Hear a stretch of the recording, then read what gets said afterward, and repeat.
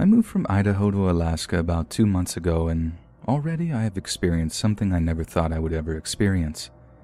After taking a week to recover from a 5-day trek across Canada on the Alaska Highway, I had decided I was going to get out and explore the wilderness of my new home state and try to catch a glimpse of the wildlife such as moose and bears.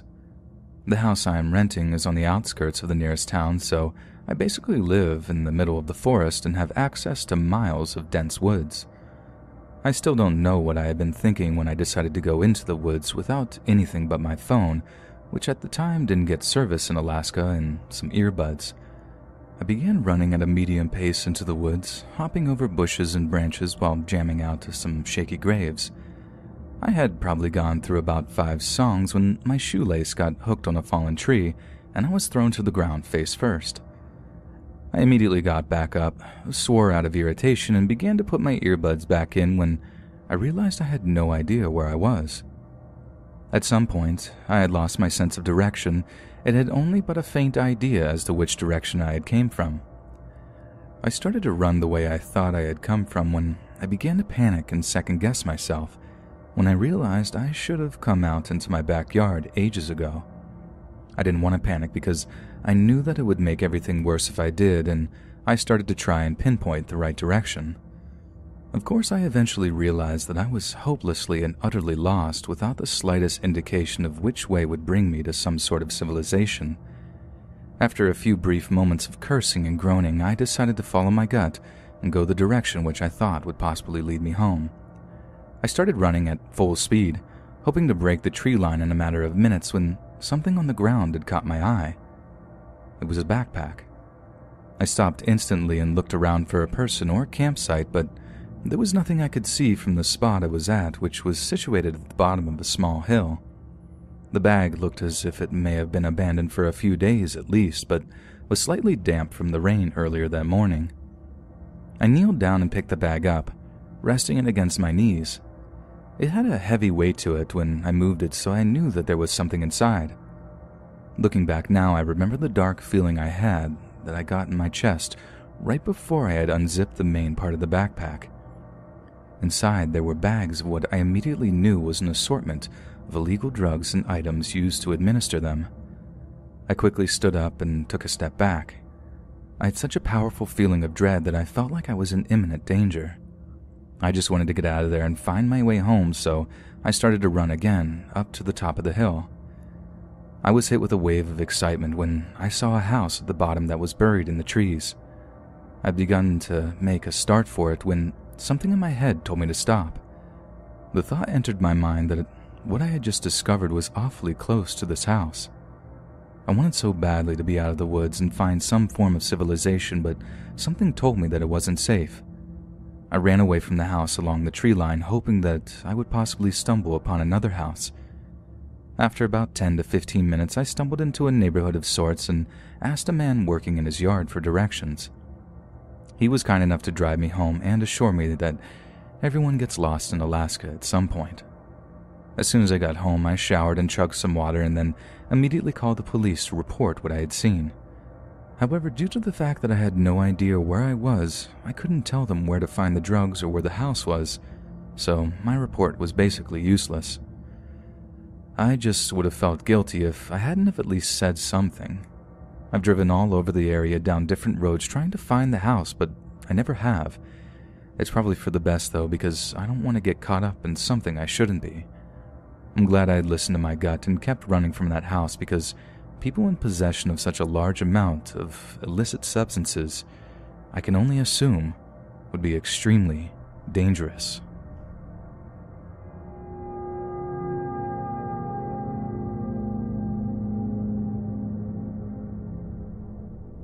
When I was in my second year of university, I lived alone. It was a downstairs flat with my bedroom facing towards the street. I had some heavy green curtains, so didn't mind too much. My friends lived about a 15-minute walk away, and I would go over every day till sometimes about 3 or 4 a.m. or sometimes sleep over. I had a long-distance boyfriend at the time, so I would sometimes be up late on Skype with him. Sometimes one thing might lead to another, if you know what I mean. Halloween rolls around and I'm out with my friends. I decide to go back to mine, and do a little Skype Supergirl for my boyfriend. We get into it. We're having a great time, curtains closed, lights off, just to be safe. I've had a drunk person try to get in once, sometimes trying to force the door open. Another time I fell asleep early and left the curtains open. It had been super creepy.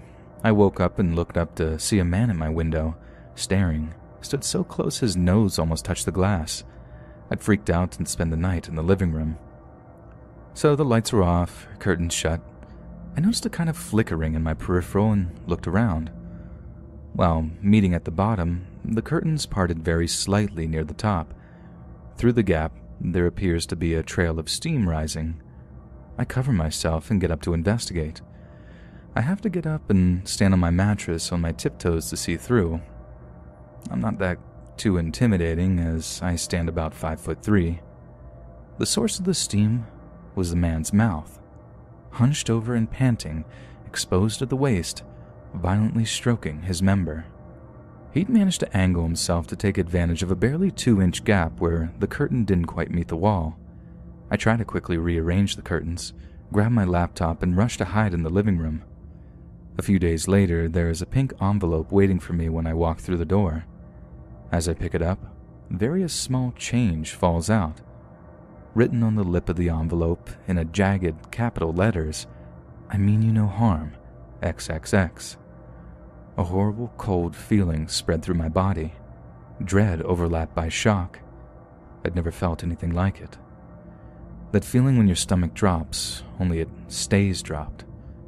I turn the card over to read the address side, there in the same handwriting, to the girl in the front room. Opening it, I see it's a quite traditional sort of grievance card, cream with a delicate watercolor of a bouquet on the front, thinking of you in gold curvature next to it. The inside was completely covered by a message in all capitals, some letters backwards and words misspelled. I gave the card to the police, so can't recite the whole passage verbatim, but the essence was, "I'm an old man who has lived on the street for a long time."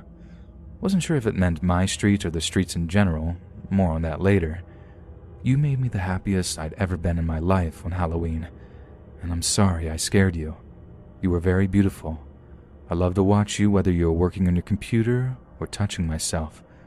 Please leave your curtains open just a little bit more for me. Each time you do this, I will post a couple of pounds through the letterbox. Signed, Ken, XXXXXX." I called my friends, then got the police to come round. Basically, they couldn't really do anything. They took the card as evidence, gave me a case number, and said that they would get the patrol car to drive past my house for the near future. I stayed at my friend's for a week and had one of them stay over at mine after that. That wasn't quite the last of Ken. Sometimes there would be a knocking at my window, but I kept my curtains 100% closed. 3 or 4 months of no incidents later, we got snow. I was leaving my house, now in the habit of checking my curtains every time I left or got back to the house. I see a set of footprints tracing the entire front window, back and forth, like someone had been pacing, searching for the tiniest gap to peer in. After I moved, my friend had a job where she could check the local electoral register. We did find that a K. Mordew lived on my previous street, but that was as far as our investigating went. Because it was a studenty area, I would walk past that house on my way home for the next 2 years. A while after I moved out, I saw that the windows had been completely covered in newspaper, stuck from the inside. Seemed like someone else was having trouble with Ken still coming around.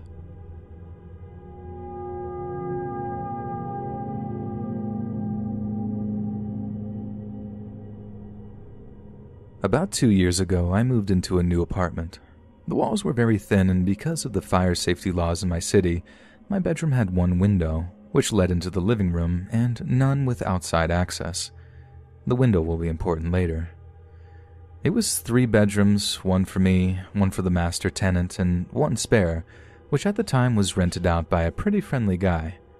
Well, friendly guy had issues with his work visa and had to move back to Canada last minute, leaving us about 2 weeks to find another roommate. Our quickest and easiest option was Craigslist.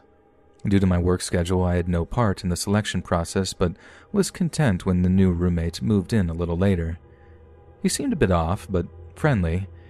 He was very tall, a large guy, but pretty quiet, and not someone I wanted to go out of my way to hang out with, but was okay to be around and be cordial with. About 2 weeks into his move-in, the master tenant left for Hawaii, leaving him and I alone in the home for the month-long duration of his stay. For the first few days, things are normal. All of a sudden, about 4 days into the trip, I'm woken up at about 8 a.m. to a frantic knocking at my door. Roommate, who we'll call Kyle, is standing there when I open up, looking frazzled. He looks me dead in the eyes and says, "Do you want to tell me what went on last night?" To which I was shocked and confused because I had come home from work at about 9 p.m. and immediately showered and went to bed. I explained this to him, and he tells me that he heard me screaming and arguing with someone in my room, that he saw me in the side alley out the window arguing with our landlord, whom I'd never even seen at that point, that he'd heard coming in and out of our house. I tell him no way, none of that ever happened. After staring at me for a little longer, he leaves and doesn't bring it up again. The next morning, I wake up to the same thing. This time he says he saw me arguing with my boyfriend. I was single at the time. He had seen me talking with our other roommate, who was in Hawaii, and asking me for the badge number of the officer I'd spoken to, since he had apparently seen me talking to a bunch of police as well. This time, I get angry and more or less tell him to cut this out because I'm not doing anything and don't know what he's talking about. He gets a weird look on his face and says, "I think I had a seizure in my sleep. The next time it happens, call an ambulance." And leaves for a bit, only to start knocking again about an hour later, and when I open up, Kyle repeats the exact same story verbatim.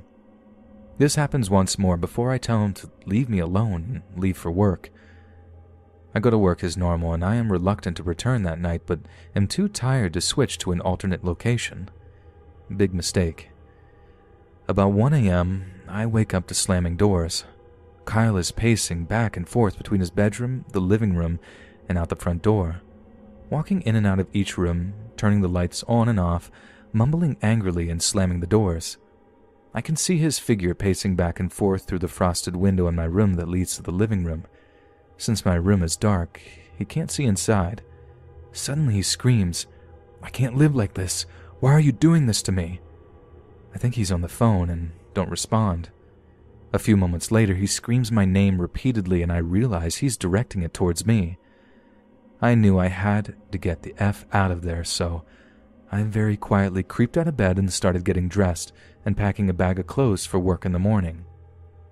I'm almost done when he screams, "I hear you," and charges over towards my room, slapping the wall next to my door but not touching the door itself. I look towards my window and see his shadow lean all the way forward, pressing his ears against the glass. I was terrified and sat completely still, unmoving. He eventually screams my name again and moves away from the window, and I hear him start pacing between rooms again. Now, my shoes are kept on a rack outside my door and not inside my room, so I know that when I leave I'm going to need a moment to put them on. I decide to wait until his pacing takes him out of the front door again, at which time I plan to grab my shoes, put them on, and run. As I'm formulating this plan, the pacing stops. He screams, "Do you want to fight about this? Come out right now and we'll fight, I swear to God." I'm a very small girl, 5 feet tall, and this guy is easily 3 times my size, so I'm definitely not looking to fight, thanks. After a few minutes, he turns off all the lights, and I hear the door to his room open and close, followed by silence. I wait for a moment to be sure I can't hear any movement, and then decide to take my chance. I took a breath and pulled my door open quickly. I step out and grab my shoes before I look up a second later and see him standing shirtless, with just a pair of boxers and socks on. In the dark of the hallway, his arms hung slightly outward in an awkward position. He says in a low, calm voice, "Ma'am, we need to talk." This is a hard no for me, so I grab my shoes and run out the door with them in hand. I run about half a block barefoot before I stop to put them on. When I look back, He's standing in the porch light of our front door, watching me run but not moving. Luckily, I have a friend who lived 2 blocks away, and I had their spare keys, so I let myself in and crashed there for the night. And that's where I stayed for the next week or so while we worked things out with the master tenant, and Kyle agreed to move out within the week. He says he doesn't remember anything that happened, and wasn't sure if it was real or not. But if I said that's what went down, then it must be real. The day Kyle left, he sends me a photo of the house keys sitting on the table and says, "I'm out. Nothing else." I take a friend over there with me to scout it and ensure that he actually had left. When we get there, we discover that not only had he left a ton of food and furniture, but he had ripped all of the fire alarms out of the ceilings. He had unscrewed and removed the deadbolt to the front door and left them lined up neatly on the front table. We then realized that my front door can only lock by using a key from the outside, and it had been locked when we arrived, meaning Kyle still had a key. We called a locksmith immediately. Even after changing the locks, I was still terrified to stay there alone afterwards, and never went to sleep at night without barricading the doors with chairs and other furniture. To this day, I still fear for his safety.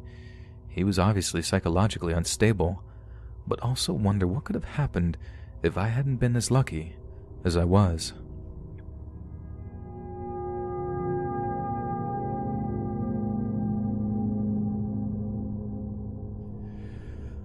I'm going to preface this story by saying that I am currently a 19-year-old girl, and when the story occurred, I was 14. In the summer of 2016, my grandmother, 2 younger sisters, and I drove 19 hours to San Antonio in Texas.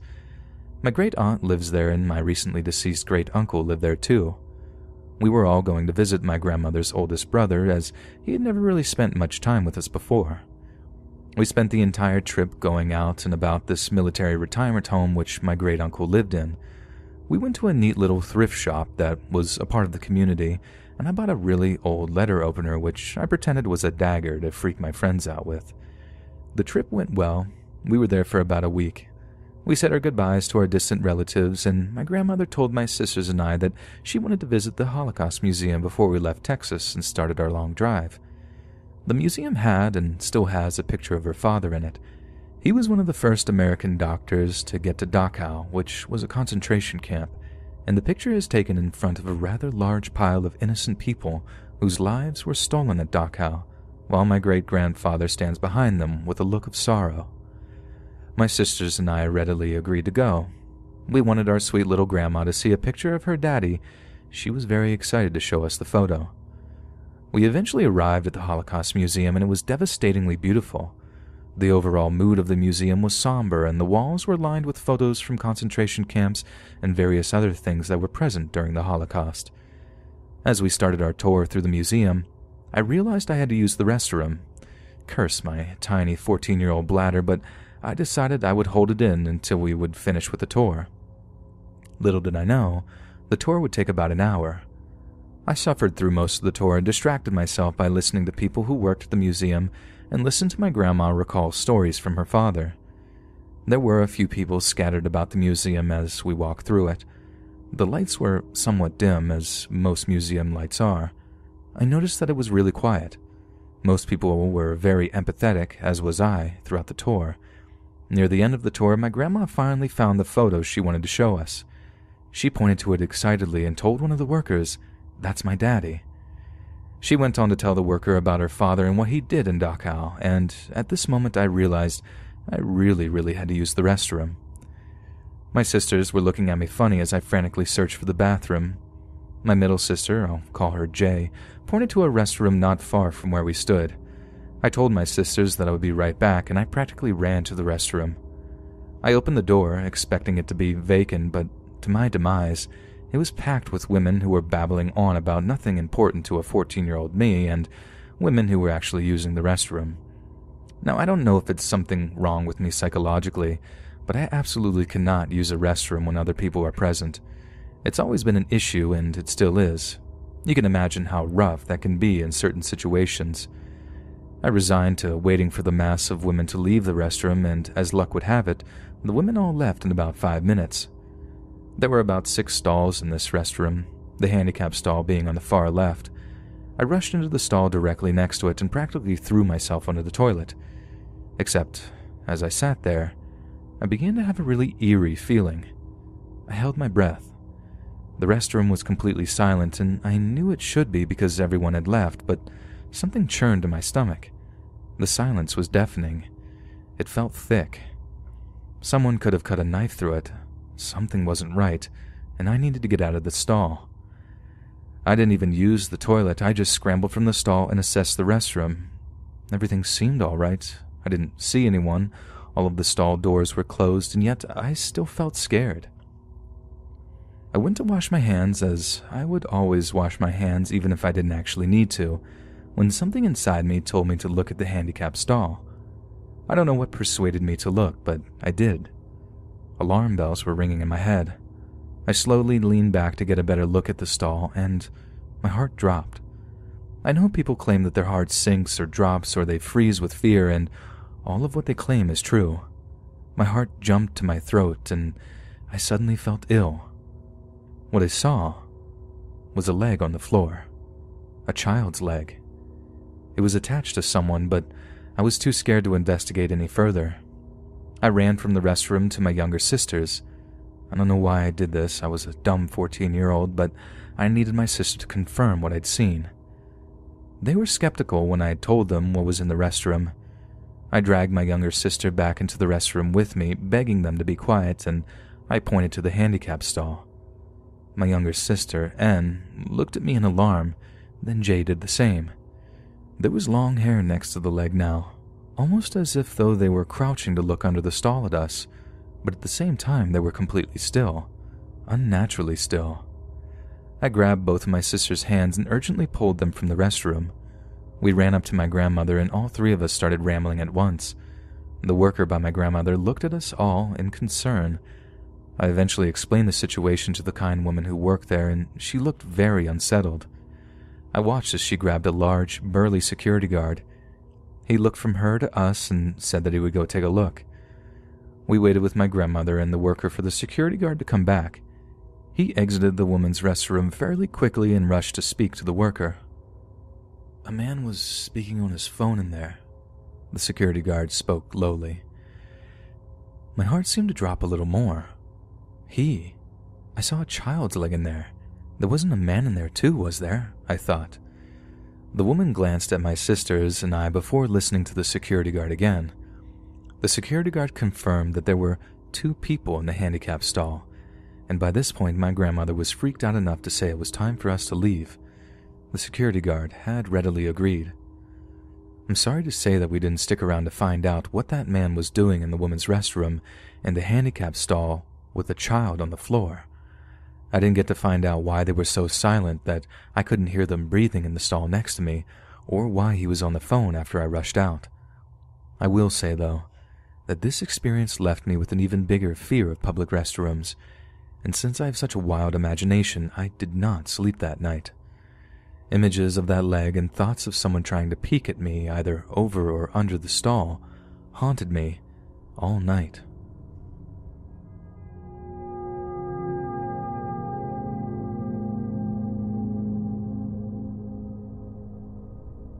I was the one who snapped, and this is my story. I'm a pacifist. I give bees honey water when they are dying, and I love all living beings. The thought of anything or anyone being in pain hurts me within my soul. I was 14, I grew up in a violent household, and my 7-year-old brother and 5-year-old sister and 12-year-old me were abandoned by our parents. I could take the easy way out and blame them, but no, this was me. I remember the day in a haze. The day I snapped, I wasn't feeling well. I often have days that I hurt all over and have pains in my chest and heart. So the day in question, I was feeling unwell. My siblings had been driving me crazy for days. It was a school break. I asked my brother if he would wash the few dishes in the kitchen. He agreed. After resting for a couple of hours, I made my way to the kitchen to cook them dinner. However, the dishes had not been done. I called my brother in from outside and asked him why, and he laughed at me. After a few minutes of me trying to explain to him how we all needed to help each other out, and I don't ask much, this is where things get hazy, he just laughed at me. I tried to reason with him and he continued to laugh. Then he pushed past me and stormed to his room, still laughing. It was like a switch just flicked and I yelled, "Don't laugh at me."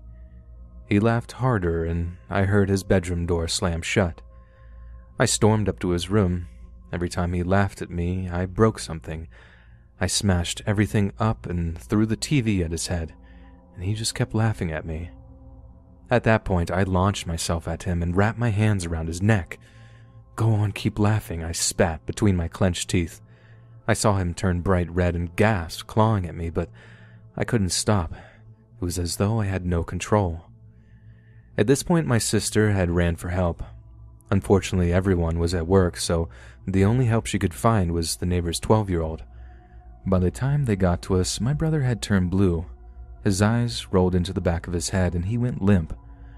My sister screamed at me to get off, "You've killed him." I turned to her and started to run towards her. The fear in her eyes as she ran, it was like watching myself, yet having no control. I chased after her and she ran through our back garden and towards a small woodland area. I ran after her and on the way I spotted a small wooden axe and picked it up. The neighbor's kid ran to try and find an adult. I saw her jacket or whatever she was wearing hidden behind a tree. I swung the axe as hard as I could. She ducked and I missed. As I tried to pull the axe out from the tree, I saw my terrified baby sister cowered into a ball, sobbing. I heard the neighbor kid running to her aid. He hadn't been able to find an adult, so he had ran back to try and save her. Stunned, I walked home. I slowly walked the staircase to my brother's room. He had come to and looked me in the eye before raspily saying, "I'm sorry." Empty, I walked into my room and broke down. When my sister got home, she ran a bath and walked my zombified self to the bathroom and said, "Here, this'll help you feel better." When I got out of the bath, my brother had done the dishes. They all stood by me, and although they don't remember much of it now, I'll never forget the day I snapped and almost killed my siblings.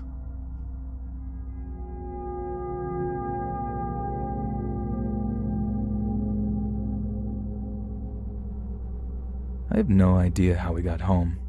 To this day, it defies logic. I have asked the people that were with me. They have not even given it a second thought. Bizarre. I wouldn't consider them to be the type of people to ignore crucial details, but then again, neither am I, and I never even thought to bring it up. Not the next day, not the remainder of our trip, none of the years that followed. Not until one night at a casual dinner that we had together some 7 years later. They were just as bewildered as I was. Both of them sat in silence for a moment, bug-eyed and caught deep in thought. "How did we get home?" I asked them again. I could feel a slight smile tugging lightly at one corner of my mouth as I said it. I knew the answer already. I had pondered it for months. "I don't know," they both said in unison. We all sat in silence, unsure of how to continue the conversation. I suppose I should start at the beginning. The listing of the characters and whatnot, what we were doing, why we were there, set the scene, I suppose. The couple I was having dinner with are Ben and Stacy, longtime good friends of mine. They are good people. Ben and I shared a mutual interest in JDM drift cars in my early 20s, and I had met his partner Stacy not long after he and I had met. In 2005, my girlfriend Tegan and I had been invited to go to England to visit my stepfather, and I had offered for Ben and Stacy to join us. They eagerly accepted and saved up the money to come along. I've always held a fascination for old, creepy, and/or abandoned properties or houses and was extremely excited to explore England and see what the country had to offer. Stacy shared my interest in such places and had expressed her interest in accompanying me should I find anything. Ben and Tegan were not as keen on the idea, but seemed happy to tag along if anything were to eventuate from this. A few days into our trip, I was able to find that there was an old hospital that had been abandoned since the 80s, but it was soon to be repurposed into a mental health clinic. The hospital in question was around a 2 to 3 hour drive away into rural English countryside. We rented a car and I spent the best part of an hour explaining to Tegan that if she was going to chicken out on us, it was best that she stayed behind. She insisted that she possessed the testicular fortitude to join us, and I, perhaps stupidly, believed her. The rental was not cheap, as we were all under the age of 25, which meant that the premium remained in the cost for the rental. Regardless, we split the rental cost between all four of us, and we asked my stepfather's partner to drop us off to collect the car from the rental hub. We picked up the car, an absolute POS manual Fiat 500, as it was the cheapest, yet still expensive option. The rear seats had literally 0% padding for Stacy and Tegan, who had to sit in the back as I was the driver, and Ben towered over all of us. We set off driving and using an outdated road map book that my stepfather had lent us. The Navman option had been out of our price range, and let me tell you, I will never again complain about NSW road posting after trying to navigate around the English countryside. The road map was of minimal help, as it was so ancient that 3 of the turnoffs that were clearly displayed on its yellow weathered papers no longer even existed. Twice Ben had informed me of an upcoming T section that never arrived, and yet we seemed to seamlessly enter into the route that we had planned out regardless. We stopped at KFC, which was a massive culture shock to all of us. No potato and gravy, baked beans instead. Thank God our ancestors had committed crimes that had them sent to Australia back in the day. Tegan and Stacy were mumbling about the lack of padding on the back seat, which Ben and I brushed off as unnecessary whining. We finished up lunch and set off on the road again.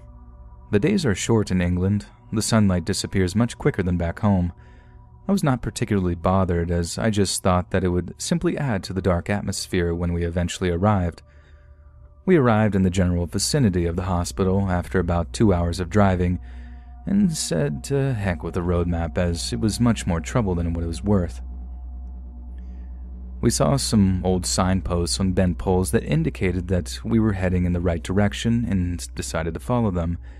It took us through a rabbit warren of back roads and dirt tracks, doing U-turns and a lot of swearing, until we came across the ruins of a castle-esque-type house that had obviously been gutted out from a fire some years ago. I decided to stop here to stretch our legs and get some photos. The ruins of this place were amazing. I managed to get some great pictures, although I was only starting out as a photographer, and so they are grainy at best. We loitered around for about 45 minutes before deciding to give the hospital one more crack. We piled into the car and white-knuckled the reading of the road map. Ben and I decided on a likely route before I started the car, and we set off. We actually managed to find the hospital this time. Ben had chosen the route well, and I rolled up to a toll booth that was located on the road just outside the hospital grounds. I could see the building in the distance and the plant equipment section off nearby in order to begin demolition or renovations. The security guard at the toll booth did not seem too pleased to see us and was very dismissive. I imagine he turns people away all the time for the very same reason that we were trying to gain entry. I was determined not to give up, though. After I did a 3-point turn to get out of the small section of road, I rounded the corner in order to circumnavigate the patrol area and entered an estate at the rear entrance of the hospital. Parking the car, I could see that the hospital lay just beyond an open field nearby. The sky was pitch black by now. The only lighting was coming from dimly lit street lamps that flickered on and off every few seconds. When I opened the door, I noticed that the air was incredibly cold and the street was eerily silent. Stacy and I practically leapt out of the car in anticipation of getting to the hospital, while Ben and Tegan reluctantly opened their respective doors to get out. We all zipped up our jackets and put our scarves on while trudging into the field. The ground was so wet and muddy that we had to use torches on our phones to prevent ourselves from sinking our feet into foot-deep puddles. Clearly, this field had been recently used to move the plant equipment to the area, and as a result of much of the terrain was torn up with deep turrets from machine tracks. Stacy and I took the lead while Ben and Tegan lagged behind. I didn't think too much of it. I knew that they were not into this stuff. We walked for about 2 minutes before I heard Ben call out to us. Stacy and I stopped and turned around. "What?" I said as I stood still, a light breeze beginning to blow now. "Tegan doesn't want to go," Ben said in an apologetic tone. I looked at Tegan. Her head was bowed down towards the ground and her arms were crossed tightly over her chest. We all stood still for a moment and I sighed loudly. "Okay, let's go back to the car." Stacy and I were not happy. But we knew that leaving Tegan at the car was not an option, and we wanted everybody to come with us. Stacy let out an audible curse as we began the painstaking journey back to the little Fiat. When we got back to the car, we all silently got in and took a moment to make our clothing a little more comfortable for travel. And this is where the story gets a little strange. Not much was said between any of us. I started the car and began to drive. We did not discuss a route home, and I had no clue where we were. I just started driving. I found a dirt road and took that. Nobody in the car said a word about this. I noticed a sign haphazardly nailed crookedly to a gnarly-looking tree that said, London, 40 miles, that somebody had obviously painted and made it home. I continued to drive. I remember nothing about that road. I don't recall anything until I was at a large intersection back in London. I looked around the car. All of us wore stoic expressions and seemed rather listless. Then another skip, like a damaged VHS tape. We were at a Chinese restaurant near to where my stepfather lived. We were all sitting around a square table with a cheap blue tablecloth. All of a sudden, all 4 of our forks slid off the table and onto the floor. Stacy and I were opposite each other when this happened, and we glanced at each other with perplexed expressions before bending down to retrieve our forks together. Stacy looked at me again and said, "That was weird." She sounded far off and distant, and as though she was talking underwater. "What?" I asked, straining my ears to hear her just as her volume and cadence returned back to normal. "That was weird," she said, clear as day. The bustling noises of a busy restaurant are all now returning to fill the void of ambient background noise that I had not even noticed was missing up until that point. Skip again. Getting into bed and feeling extremely heavy and sedated. We all woke up the next day and seemed perfectly normal. We ate breakfast together while Ben and I cracked bad jokes off each other as we always did. We returned the car later that day, after I checked the back seats after the fuss the girls had made, and yes, they were indeed devoid of any padding, and never spoke of the outing again. Not once. Losing hours of time with friends that can verify that they experienced the exact same thing. A subconscious refusal to dwell on it or even bring it up? What actually happened that night?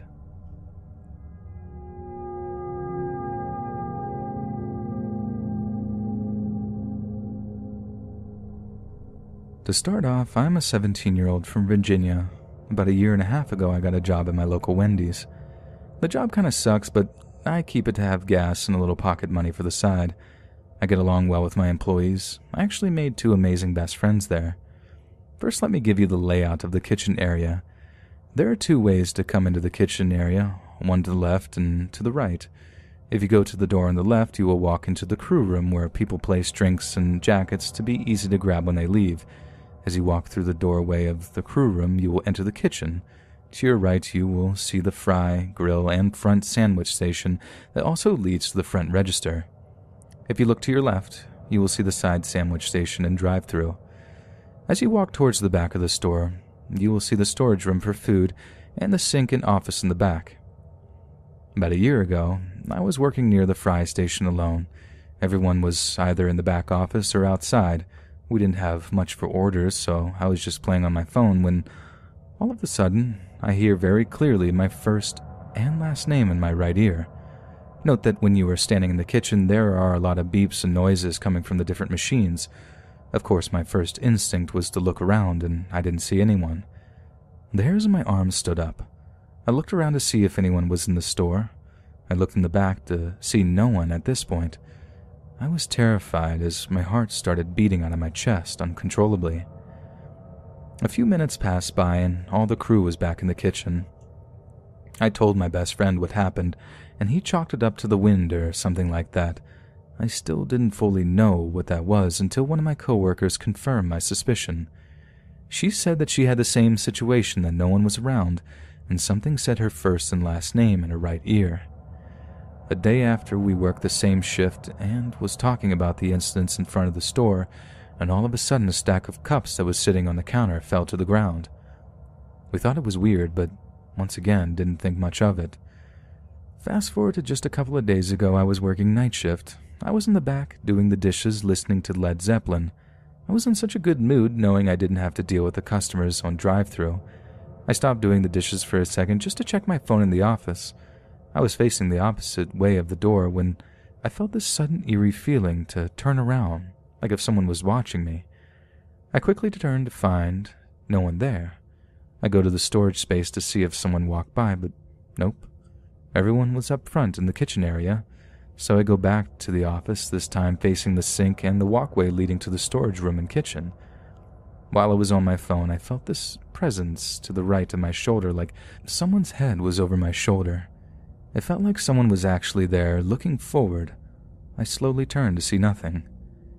This incident has really shaken me up, to when I was driving home that night, I felt as if though someone was in my back seat watching me. I stopped in the road, flipped on my light to see nothing. I have no idea if I should be scared if this thing is still with me or just carry on. Either way, I really think something or someone is lurking near the restaurant, that being a demon or just a lost spirit. Tell me what you guys think. Thank you.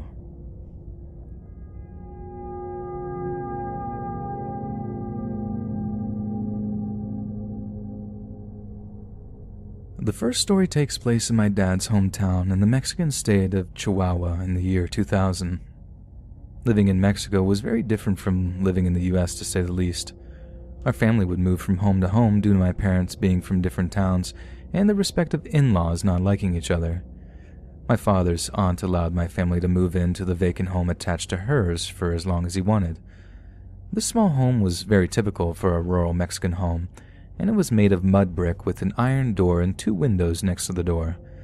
The inside of the home was composed of one large family room that was a mix between a living room and a bedroom, a bathroom, and a kitchen that led out to the garden.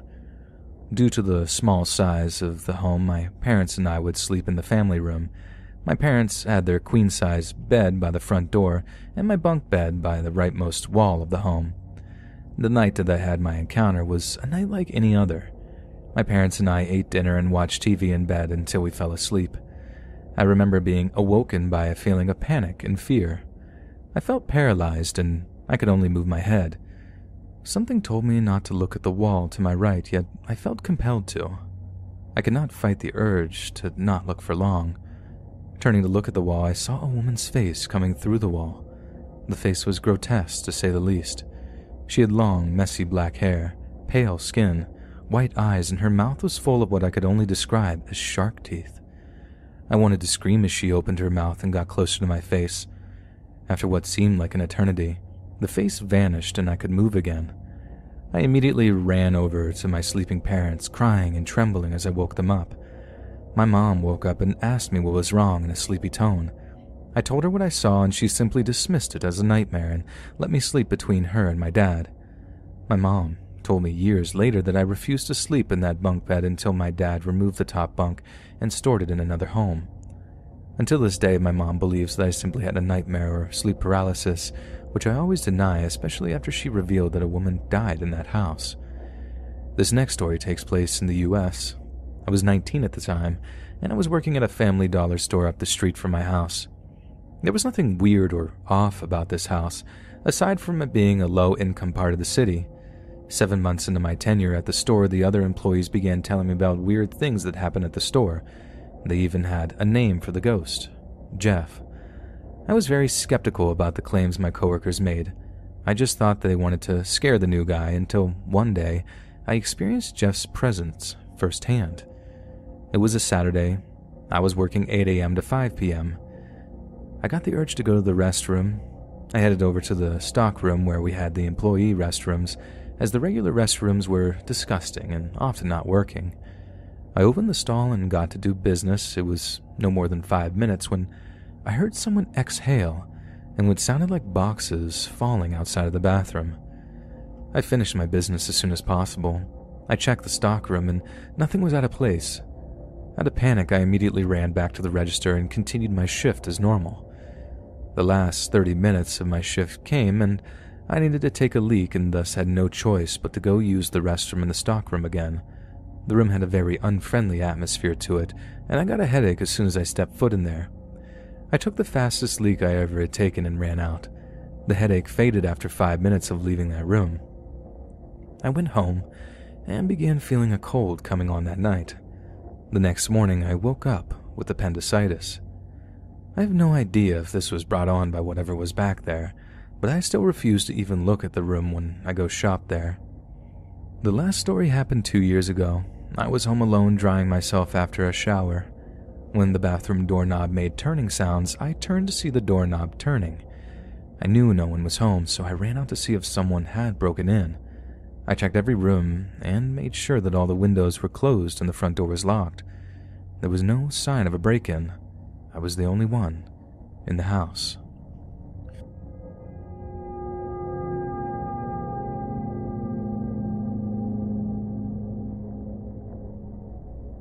I'm currently in my late teens, and since I was a child, I've had obscure, incredibly vivid dreams, most of them being lucid. However, I've had some dreams, or visions, I suppose. They have unnerved me for as long as I can remember, and since I was about 4 years old, I have correctly predicted every family death to happen yet. The first of these strange occurrences happened when I was 4 years old. As a child, my family had a close friend who I considered a second father to me. We'll call him Anthony, out of respect. Anthony visited our house every weekend since I was about 2 years old. Together we would go swimming at family barbecues or whenever he had time off of work. He was a great man. At the age of 4, though I didn't understand at the time, Anthony passed away after a long battle with skin cancer. My family was devastated and I miss him to this day. In the following months, I recall having a dream in which Anthony and I were sat around our swimming pool in the backyard.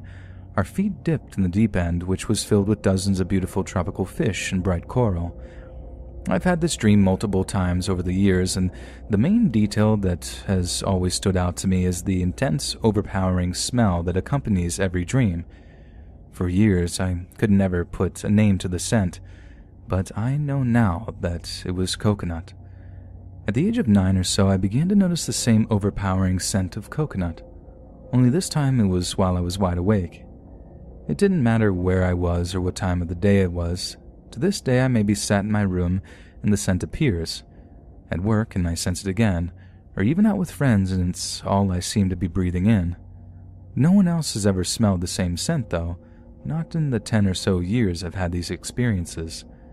Fast forward to age 14 and we're doing renovations in the backyard which required moving a bit of outdoor furniture around. When it comes to moving the barbecue, my mom stops and pulls out a bottle from the corner of the grill that had been sat in there for at least 10 years.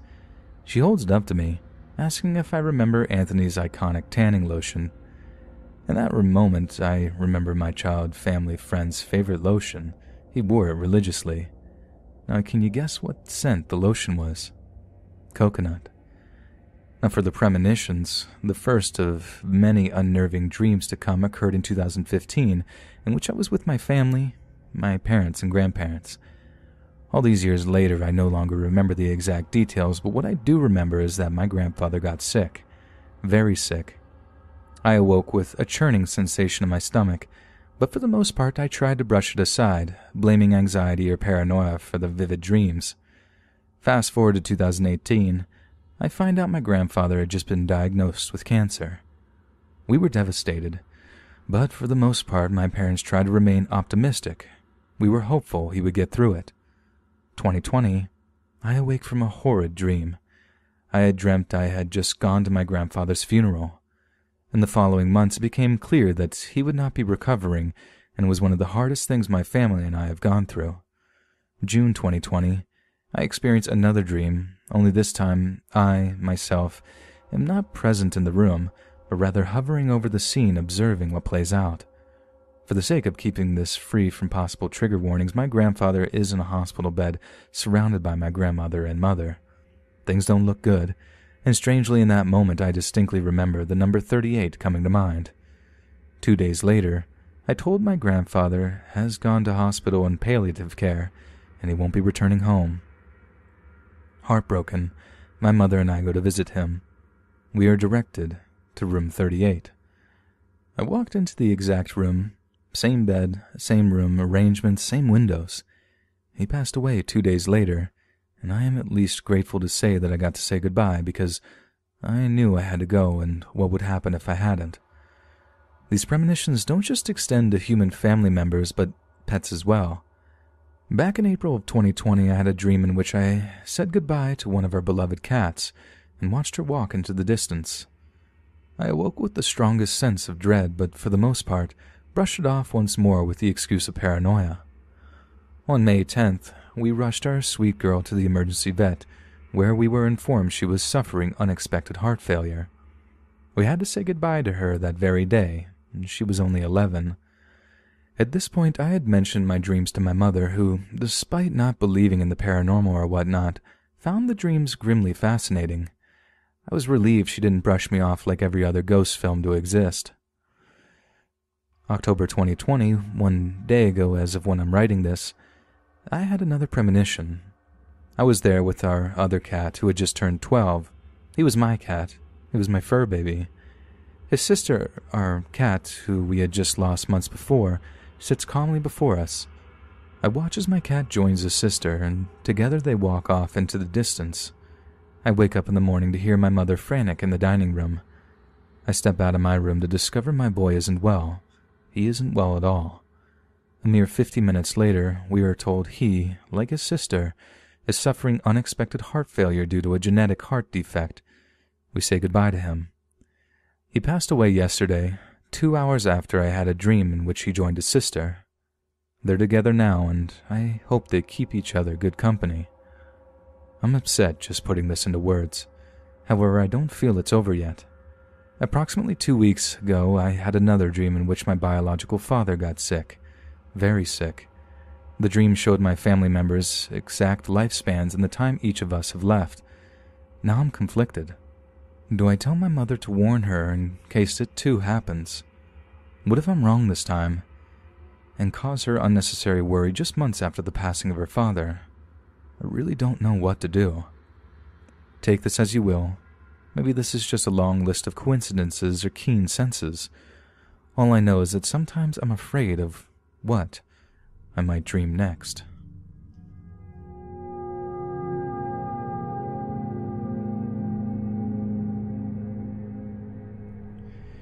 You know that old joke that if you pick a college major you enjoy, you'll never have to work a day in your life because that field isn't hiring? Well, that joke became a reality when I graduated college and was faced with a pretty much non-existent job market.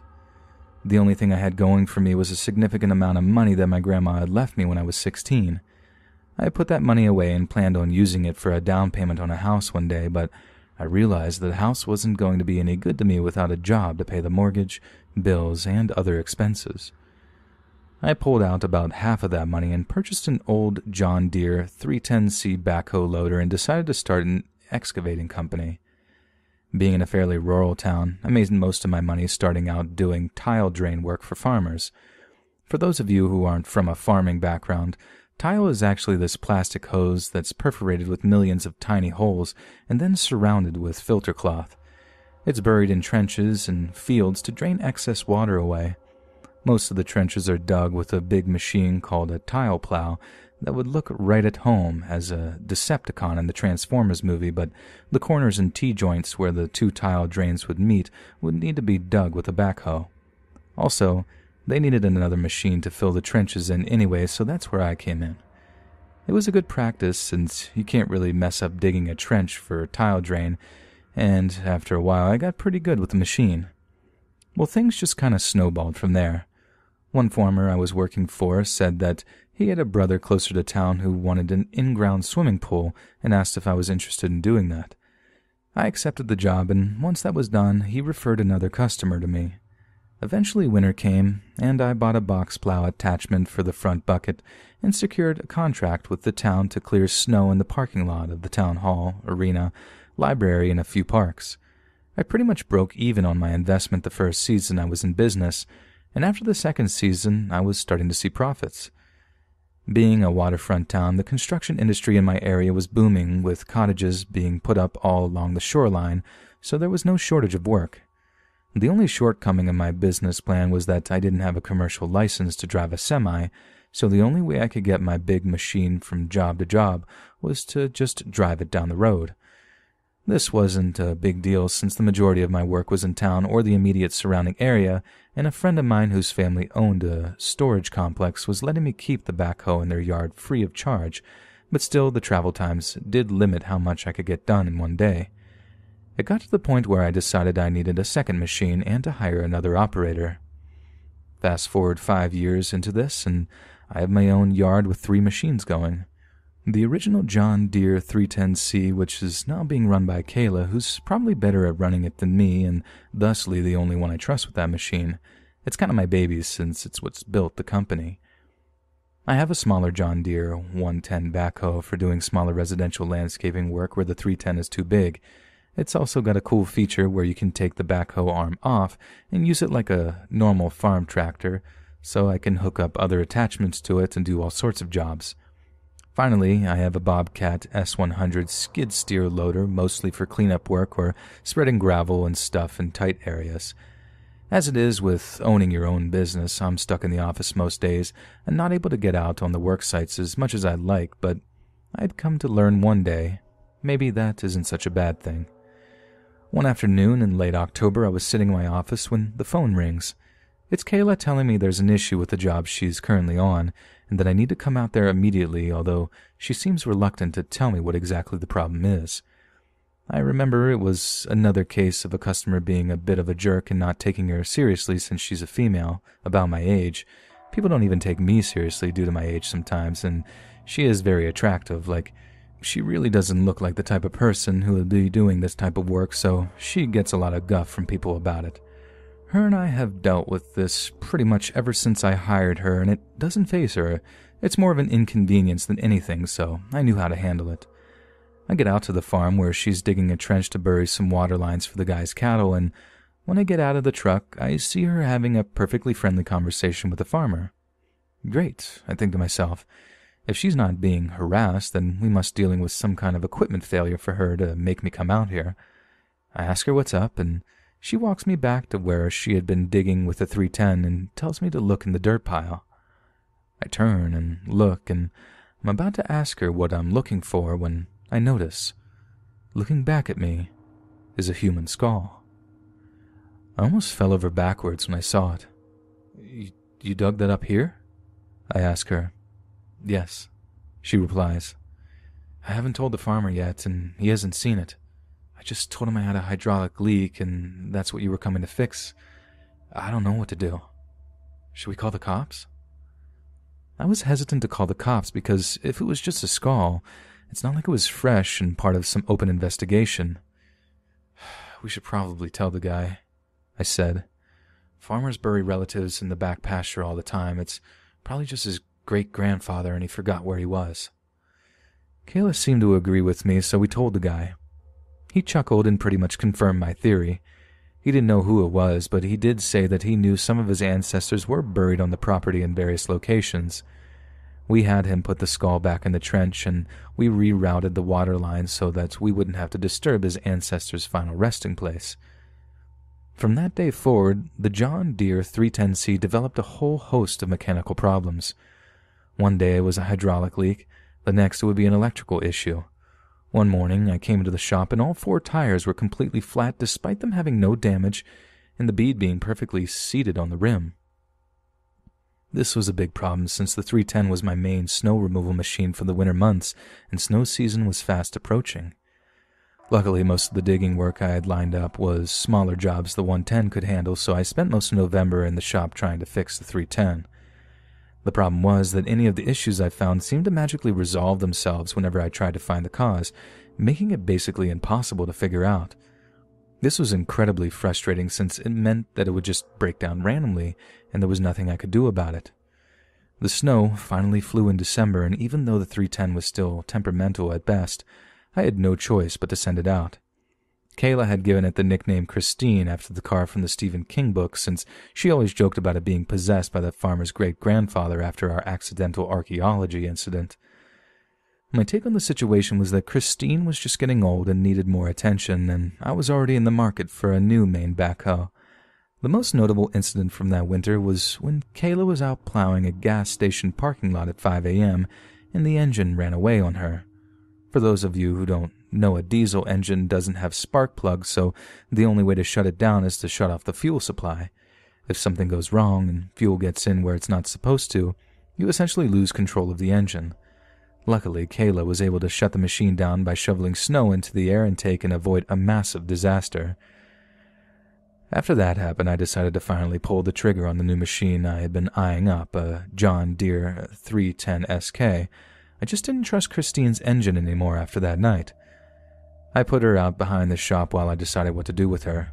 It seemed a shame to get rid of her since she had started my whole business and been what got me out of my depressing situation.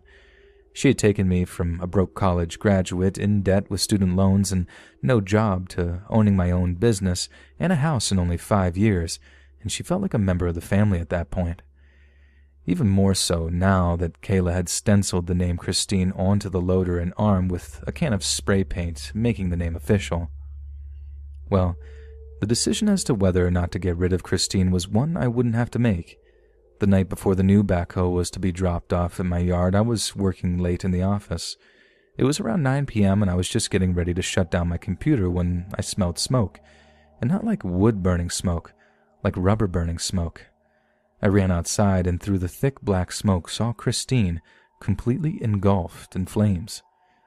It took firefighters until 2 a.m. to get the fire under control and another hour to completely extinguish because every time they put it out, it just sparked right back up again. The next day, I arranged for a local junkyard to come and take the remains away. What was weird about the fire was it was hot enough to melt some of the steel components, yet somehow left the wooden fence that the machine was parked up against completely unscathed, like there wasn't even a burn mark on it. In fact, once the burnt-out wreck was hauled away, there was hardly any evidence that there had even been a fire at all. The official verdict was that an electrical fault caused the fire, but I'm not entirely convinced. It's got me thinking that maybe Kayla's theory about the old farmer's ancestor we disturbed has more truth to it than I initially thought. An awful thought had crossed my mind that maybe the skull really was some unsolved murder case, and the victim was taking out their frustrations on me for not getting their case solved. I don't know, maybe I should have called the cops, but it's in the past now. Either way, whoever it is, their reign of terror over my business seemed to stop with the destruction of Christine. Outside of normal wear and tear, I've had no issues with any of my machinery since, and the business is better than ever. For Christmas one year, Kayla's boyfriend, who's a graphic designer, made me one of those call before you dig signs, but where the phone number normally is, there's a picture of a Ouija board. It's hanging up in my shop beside our health and safety board as a humorous reminder that you never really know who's down there until you dig it up. Hey friends, thanks for listening. Click that notification bell to be alerted of all future narrations. If you got a story, be sure to submit them to my subreddit, r/letsreadofficial, and give and receive feedback from the community, and maybe even hear your story featured on the next video. And join my Discord to interact with me and other listeners directly. If you want to support me even more, grab early access to all future narrations for just $1 a month on Patreon, and maybe even pick up some Let's Read merch on Spreadshirt. And check out the Let's Read podcast, where you can hear all these stories in long compilation form and save huge on data, located anywhere you listen to podcasts. Links in the bio. Thanks so much, friends. And remember, if you're not thick, we ain't gonna click. Thanks so much, friends. And remember, Baby Gravy loves croissants.